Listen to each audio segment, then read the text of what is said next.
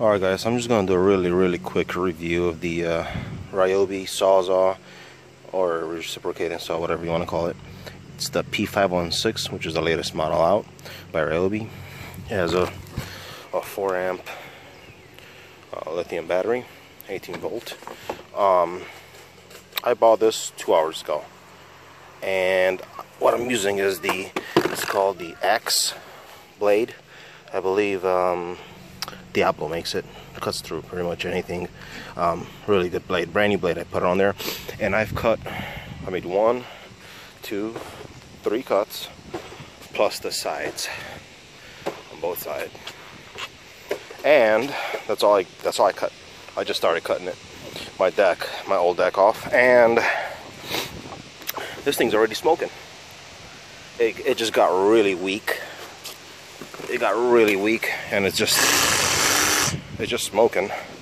I'm gonna pause this video. I'm gonna start making another cut, and as soon as it starts smoking again, I'll resume the video.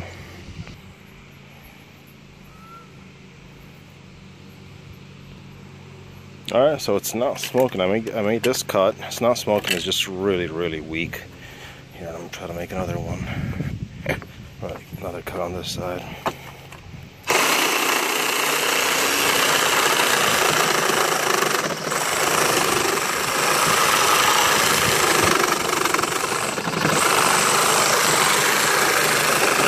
Kind of hard. I'm just one-handing it, but it shut off a couple times. I guess it has some kind of a safety thing where it doesn't burn out the motor or whatever, but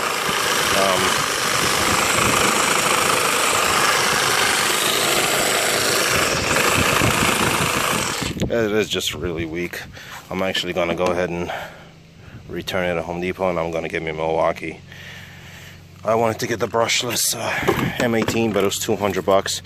So I figured I'd just go with this one. I just made a horrible mistake. I'm going to be returning this one. I'm going to go ahead and get the M18 brushless one, the fuel. Right, got it to smoke again.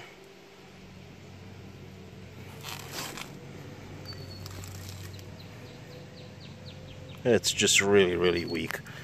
I think it's one of the worst saws I've ever had. It looks pretty cool, but